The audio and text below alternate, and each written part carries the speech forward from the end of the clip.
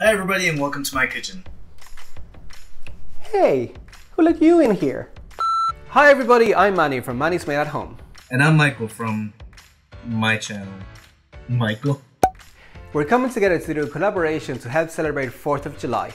We'll each be making some colorful red, white and blue 4th of July recipes on our channels.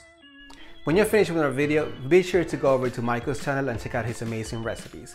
He's got some extremely creative things and beautiful videography. With that, let's get started. The full list of ingredients will be in the description below.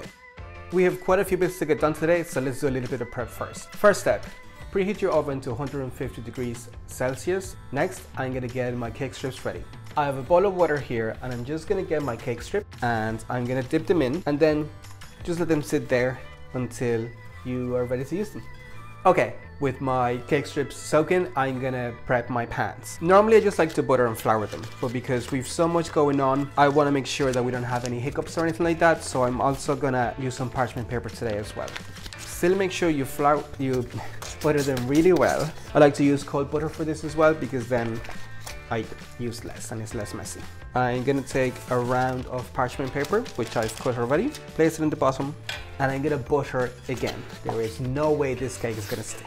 Finally, I'm gonna toss in about a tablespoon of flour and move that around the pan to coat everywhere. And then you can dip out the excess flour into your next pan and continue doing that until they're all ready. Next, I want to separate some eggs. My normal sponge cake recipe uses whole eggs, but because I'm going to be using some food coloring today and I want it to really come through, by removing the egg yolk, I will end up with a nice pale sponge and that will help the color to come through.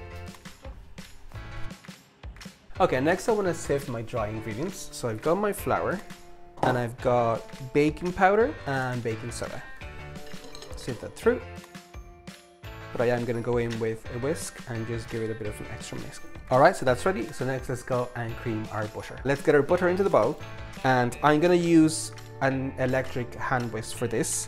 And I want to whip this up for 2 to 3 minutes until it gets nice and pale and fluffy. So now I'm going to add in my sugar.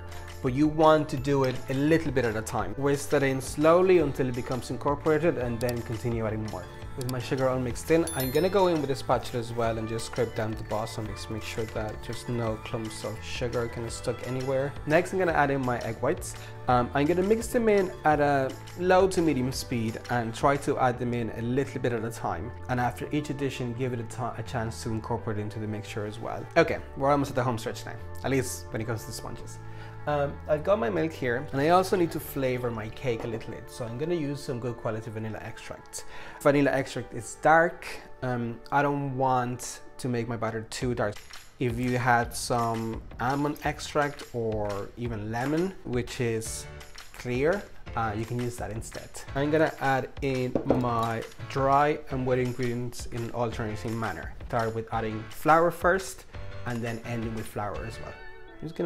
I'm gonna eyeball this. Just add about a third.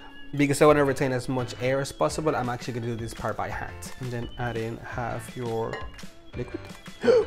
I forgot the most important thing, the vinegar. This is gonna react with the baking soda and give us the rice. So I'm gonna add that in here.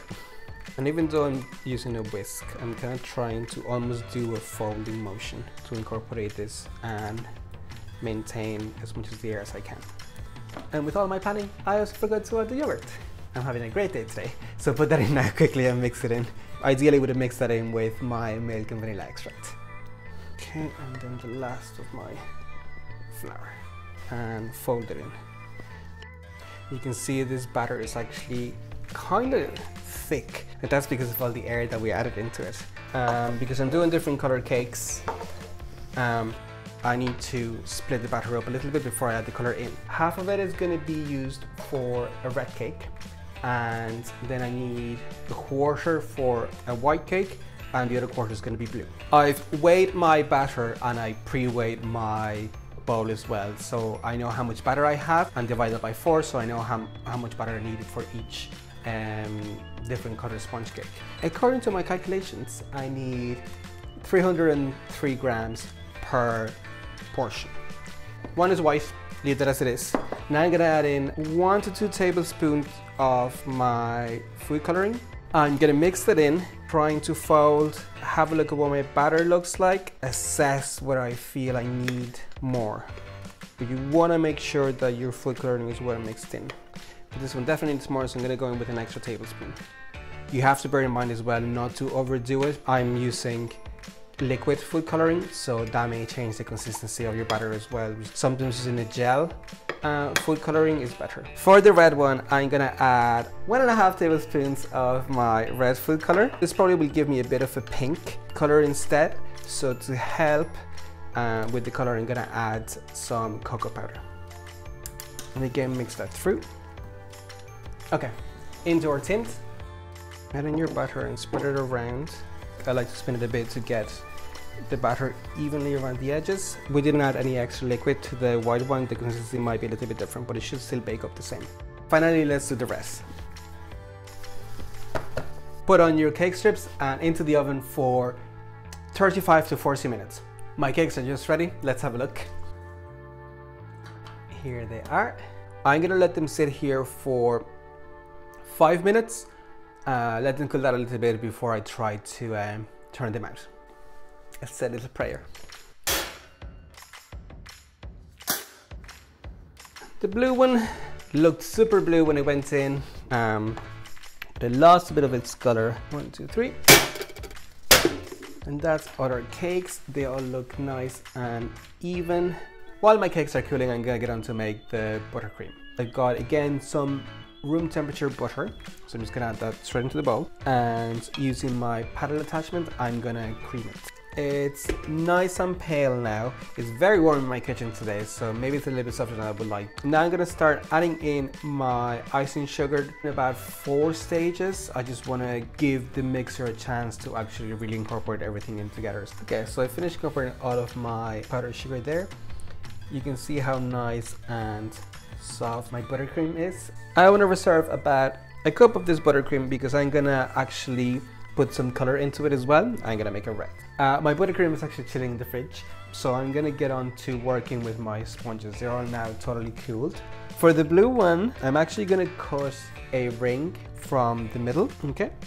With the rest of my sponges, I'm just gonna cut them in half. I'm gonna separate out my halves very gently. I'm calculating. My layers are gonna be red, white, red, white, red. Therefore, I'm just gonna put one of the red ones on top of the white. Use my ring cutter again, cut a circle. Okay, I think we can get started with the assembly. Take your first layer of your cake. And with this one, I'm gonna add in a little bit of jam. I love that tartness the raspberries are gonna bring. I'm gonna then put in a thin layer of my buttercream, and I can go in with my whites. I'm gonna go in now with another bit of buttercream. I'm gonna even it out with my spatula. Okay, I'm gonna go in with another layer of my red cake, a little bit of jam. And next I'm gonna put a few dollops of my buttercream as well. And again, I'm gonna spread it with my spatula. Okay, and then we can go in with our blue ring layer. Finally, I'm just gonna fill in the center, take my white, and put in a very, very thin layer of buttercream. And let's top it up with my red. Now, I'm just gonna cover the top and the outside with buttercream. This is just a crumb coat. I had to put my cake into the fridge to set it a little bit because it's too warm today. It was getting a bit wobbly, so my crumb coat is now nice and hard. So I'm quickly gonna put some extra buttercream on top and try to smooth everything out a little bit more, and then we can decorate the top. It's as straight as I can get it. I'm just gonna clean off the edges a little bit now with some moist kitchen roll, and then I'll put some extra decorations on top. Okay. That's my little rose sets. I think they bring in a nice pop of color. I'm gonna put some fruits as well. I have some strawberries, raspberries, and blueberries. The strawberries are from my own garden. And that's it. That's my little cake. It wasn't without its challenges though. It is very, very warm today. My butter was probably a bit softer than it should have been, so it didn't get as nice a rise to my sponges as I wanted to, and also the consistency of the buttercream, I had to keep putting it back in the fridge because it was just kind of running everywhere. Having said all of that, I'm very pleased with the outcome. I think it looks fantastic. There's nothing left to do but to cut into it. I have my fork ready, but I am so pleased with how that turned out. We can see all the different layers. We've got the red, white, and even our blue is showing up. I think this is absolutely perfect.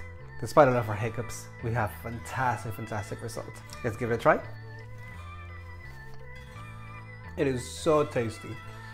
I can taste the vanilla, I can taste the buttercream, I can taste the delicious tartness from the raspberry jam and the fresh fruit. Oh, it is so good. A delicious summer treat.